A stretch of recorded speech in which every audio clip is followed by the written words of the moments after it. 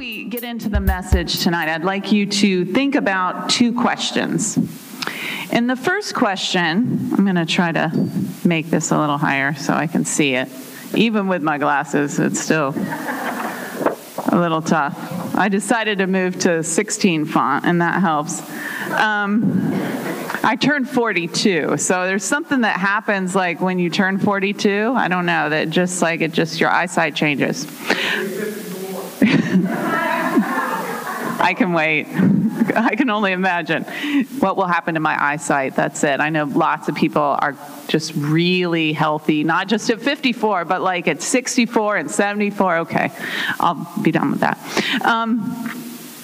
So 2 questions to consider. First, have you ever been the object of favoritism, where someone showed you favor over someone else? Maybe in a classroom setting, maybe in a workplace, or maybe even in your family, where you were shown favor over someone else.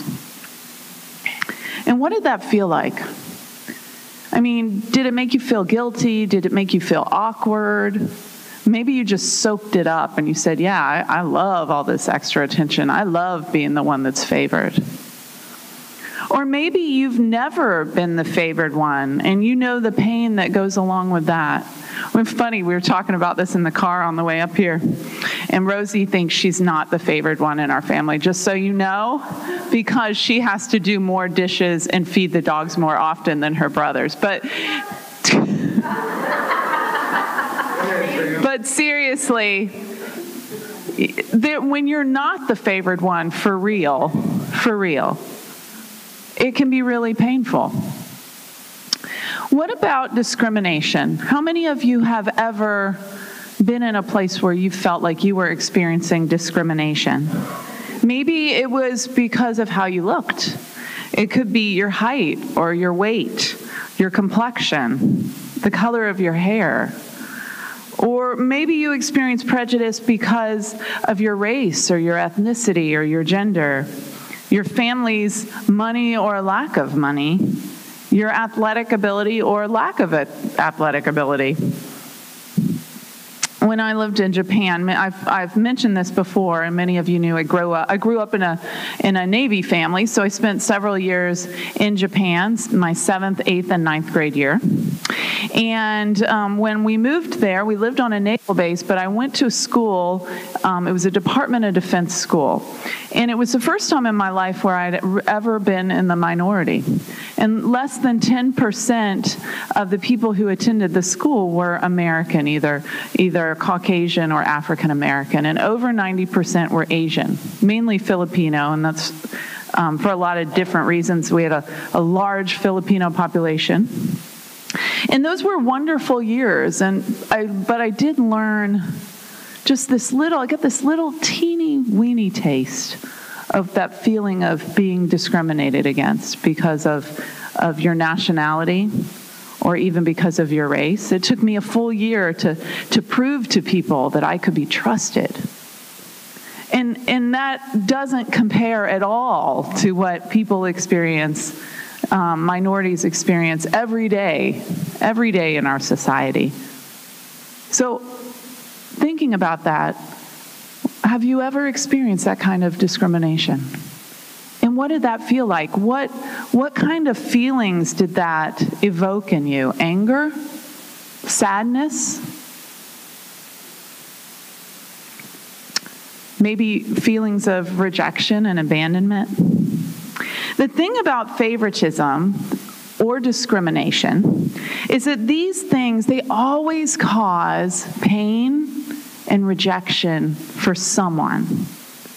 Not making the cut, which is the name of the message tonight, not making the cut, feeling like you're being excluded unjustly, is really hard. It's a really painful thing. In fact, some of you might be bearing the scars of those kind of experiences even right now, even today. And we know that this world can be a really mean and ugly place, right? Our world is full of sin, it's full of brokenness, and it's full of broken people.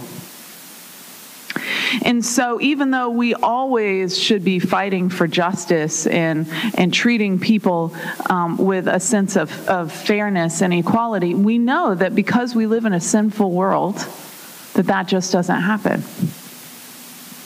But as Christ followers, as the church, we are different. We are a very unique community that demonstrates the love, the fairness, and the justice and the mercy of Jesus.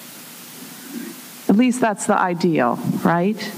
We aren't supposed to reflect our culture. We're not supposed to reflect the world. We're supposed to be a reflection of Jesus Christ and who he is.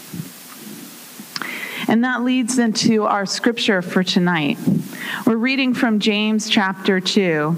And I love the book of James because it is a really very practical book. It's kind of like a how to be the church kind of book. In fact, that's why I had to actually ask Rick, so why is there a workbench up here tonight? And it's because James is a hands-on practical guide for how to be a better Christ follower, for how to be a better church, for how to be a better reflection of Jesus. James chapter 2, and I'm reading from the Message. My dear friends, don't let public opinion influence how you live out your glorious Christ-originated faith. If a man enters your church wearing an expensive suit, and a street person wearing rags comes in right after him, and you say to the man in the suit, "Sit here, sir, this is the best seat in the house," and either ignore the street person or say, "Better sit here in the back row," haven't you segregated God's children and proved that you are judges who cannot be trusted? Listen, dear friends. Isn't it clear by now that God operates quite differently? He chose the world's down and out as the kingdom's first citizens, with full rights and privileges. This kingdom is promised to anyone who loves God. And here you are abusing these same citizens. Isn't it the high and mighty who exploit you, who use the courts to rob you blind? Aren't they the ones who scorn the new name Christian used in your baptisms? You do well when you complete the royal rule of the scriptures. Love others as you love yourself. But if you play up to these so-called important people, you go against the rule and stand convicted by it. You can't pick and choose in these things, specializing in keeping one or two things in God's law and ignoring others. The same God who said, "Don't commit adultery," also said, "Don't murder." If you don't commit adultery but go ahead and murder, do you think your non-adultery will cancel out your murder? No, you're a murderer, period. Talk and act like a person expecting to be judged by the rule that sets us free. For if you refuse to act kindly, you can hardly expect to be treated kindly. Kind mercy wins over harsh judgment every time. Now let's keep in mind that this was written by James, who was a leader in the church in Jerusalem. Now we would assume that the church, especially the early church, Jesus hadn't even been gone that long. He had ascended very, very long. In fact, they're less than a generation away from Jesus' earthly ministry. So we would assume that church would be the place that class and race and appearance and all those superficial things that have nothing to do with character, that these would fall away and we would just all be equal as children of Jesus. But unfortunately, most of us know that the church also can be a sinful place. And we know that that's not always true today, and it certainly wasn't true even for the early church in the New Testament. And James is saying here that we have to own this problem. We have to admit we have an issue, we have to recognize it's an issue, and then we have to deal with it. It's critical, because that's who we are as the church. So James was a leader in the church in Jerusalem, and the church in Jerusalem struggled with poverty. If you think about the Roman Empire, the Roman Empire was a very poor place. Huge disparity between rich and poor. There were some really wealthy people, but there were a lot of really poor people. And the church in Jerusalem really struggled with finances. At one point, Paul, we know this from reading the other books in the New Testament, at one point, Paul even had to raise an offering to help the Jerusalem church. And yet, despite their poverty, James must have seen this kind of behavior, where a rich person comes into the church and the elders are like, they're falling all over him, trying to get his favor, giving him like the best seat in the house, giving him all this attention, making sure he just has every need met. You can kind of picture it. And maybe they thought, well, if we make him happy, if we please him, then we'll get special favors. Or maybe they thought, if we really make him feel welcome, then maybe he'll join the church and he'll give us money and we won't be so poor. But then a poor man comes in and he looks shabby. And his clothes, maybe they're old. He's been working all day in the field, so he might smell a little bit. And by this point, the seats are all filled because he came right from work. He rushed to the church from the fields. And so the elders tell him, well, it's filled up. It's standing room only. You have to stand in the back, or you can sit on the floor. They're not falling all over him. In fact, they take no care whatsoever to make sure he feels welcome. Rather, they kind of ignore him, hoping maybe he'll just go away. And what's interesting, I think, when you read the New Testament is the church in Jerusalem wasn't the only church that had this problem. In fact, Paul speaks to this in his letter to the Corinthians.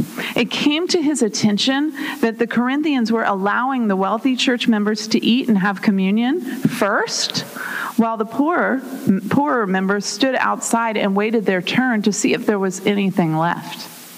Now picture this. This was an area where there's huge amounts of poverty.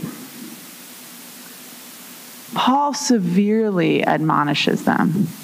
And he says the whole point is you wait for all of the people to be there to gather. That this is a meal for the whole body of Christ, that you're completely missing the point. We're the church and we're supposed to look different. When we partake of the piece of bread from the one loaf, we're symbolizing our union with Christ, but we're also symbolizing our union as the body of Christ. We symbolize that we are all together. We constitute the body of Christ, that we are equal sharers in the saving work of Christ. We profess when we come to the table for communion, which we will do after this message, we profess not only our unity, but our equality in Jesus. We are all one body, and we all have equal standing in that body. And Paul emphasizes that even more in Galatians. In Galatians 3:28, one of my favorite scripture verses, neither Greek nor Jew, slave nor free, male nor female, for we are all one in Christ Jesus. We are all one in Christ Jesus. And the reality is that we have kind of limited control as to what happens out there in the world. I mean, we can control our own behavior, and we can certainly do things to advocate for justice, but really we don't have a lot of control over what happens. But we do have control over what happens in here. As Christ followers, as members of the body, we have control over what happens here in the church. The church is supposed to be a picture of the way God intended the world. There's a theologian, his name is Leslie Newbigin, and he says the church is a hermeneutic of the gospel. And it's a really fancy word, but it just means the church is the embodiment of the gospel. The church is supposed to be living out the gospel message so that the world can see the truth of the gospel. That the world can look into the church and see what the gospel is. By our behavior, by the way we treat each other, by how we love one another. In fact, the church is supposed to reflect God's economy, not the world's. I love what James says. He says, isn't it clear by now that God operates quite differently? He chose the world's down and out as the kingdom's first citizens with full rights and privileges. Who were the kingdom's first citizens? Let's think about Jesus and the family he came from. Think about his mother, Mary, this young girl. She was probably 14. She was born into poverty. She probably didn't even own a pair of shoes. Think about that. That's how poor she was. Think about the disciples, Jesus' closest friends. They were fishermen. They were really on the low rung of society. They were poor, and yet those were the people that he spent so much time with. Think about the people that Jesus ministered to. He says, the kingdom is promised to anyone who loves God. Anyone who loves God. And here you are abusing these same citizens. And the amazing thing to me, I'm always amazed when you read about Jesus and his ministry, is that Jesus clearly identifies with the poor. We as human beings, we're the ones that are obsessed with rich people. I mean, that's it. We are obsessed with power and prestige and having lots of stuff and materialism. That's our thing. Jesus loved the poor. And you see that in Scripture as you read about his ministry. He says over and over again, I love the poor. And in some Scripture, he says, I am the poor. If you think about Matthew 25 and the parable where he separates the sheep from the goats, and he says, whatever you do to the least of these, my brothers, you do to me. You do to me. Not you do for me. You do to me. When you love and care for the poor, you love and care for Jesus. So obviously, Jesus values the poor. He values everyone. In Jesus Christ, we are all equal, regardless of where we came from, regardless of our history, regardless of the color of our skin, regardless of our ethnicity, regardless of whatever it is that the rest of the world has rejected in us. So what's the solution? And James is really practical. He offers a solution. And he says, you do well when you complete the royal rule of the Scriptures. Love others as you love yourself. And this isn't anything new. I mean, we've heard this directive over and over again. What's the greatest commandment? Love the Lord your God with all your heart and with all your soul and with all your mind. And the second is to love your neighbor as yourself. And then in John 13, Jesus says, a new command I give you, love one another. As I have loved you, so you must love one another. By this, all will know that you are my disciples, if you love one another. How do they know we're a disciple of Jesus? By how you love. So I think it probably goes without saying that we, and I say we, not being like us here personally, but the collective church over the centuries has failed miserably at this, right? We saw that the early church struggled with this. The Methodist Church has certainly struggled with this. We've had divisions over racism. We've had divisions during the Civil War. I'm sure New Hope, in its 140-year-old history, has struggled with this. Has favored wealthy people over poor people. Has favored people in a majority culture over in a minority culture. My guess is that's happened because this is a church and it's filled with people, and people are sinful and people mess up.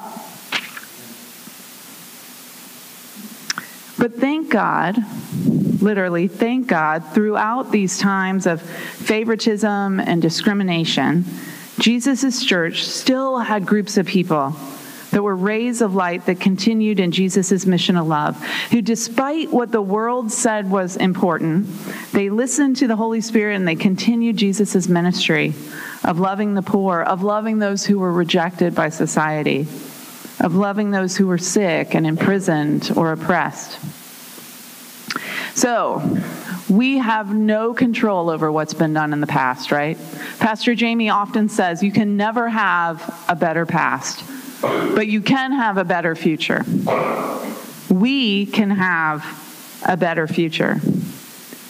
So how can we be assured? How can we be confident that those who come to New Hope, that those who come to the table on Wednesday night are loved and accepted, are welcomed, are treated with a radical hospitality, regardless of who they are, what they look like, what their history is? How can we know that each and every person who walks through our doors will know how much Jesus loves and adores them? Because isn't that our purpose? That's one of our purposes as a church.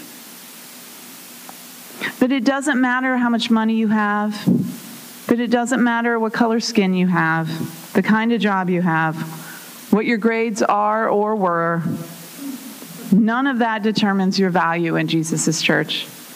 You are valuable. You are worthy. You are important because you are a child of God. God created you. God loves you. He has a purpose for you. And because of that, you are important to us. We love you. We value you. And we want you to have the best seat in the house. The best seat. So how do we communicate that? Well, first, I think we have to believe it. And not just believe it intellectually, but just let it kind of seep into our soul. Because there's a difference between acknowledging something, yes, I treat everyone equally, than to really let it seep into your soul, into your being, into who you are. And we have to believe it of ourselves, that we're valuable, that we're worthy. And then we can believe it of others. The world values money and power, but Jesus' church, in this place, we value every human life, every child of God. So let this church truly be a place of new hope, where all are welcome, and where we are a picture of the way God intended his body to be. And so I have two questions. I'm going to close with two questions tonight, because I think this is really difficult. This is hard stuff. And we all come from a different place with different histories, different experiences in the church with discrimination, with rejection, with favoritism. And we know what's expected, but how do we behave? So can you personally reflect the love, the unity, the equality of Jesus in your own life? Can you personally do that? Not just here at church, but in all you do. And maybe you've struggled with this, and that's okay, because the awesome thing about God is you can repent and you can make a change right now. So that's the first question I want you to think about and reflect on. Can you do this? Will you do this? Will you commit to doing this? And second is, how can we, as the body of Christ, how can we as the table, as this worshiping community, how can we live this out? And make sure that every single person who walks through those doors, or who joins us at dinner, feels welcome, no matter what.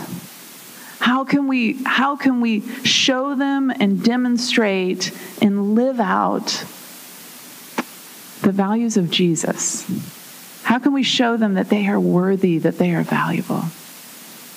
So I want us to just take a few moments, and we're going to be silent. We're going to pray and just reflect on this. And then I'll close in prayer. Okay?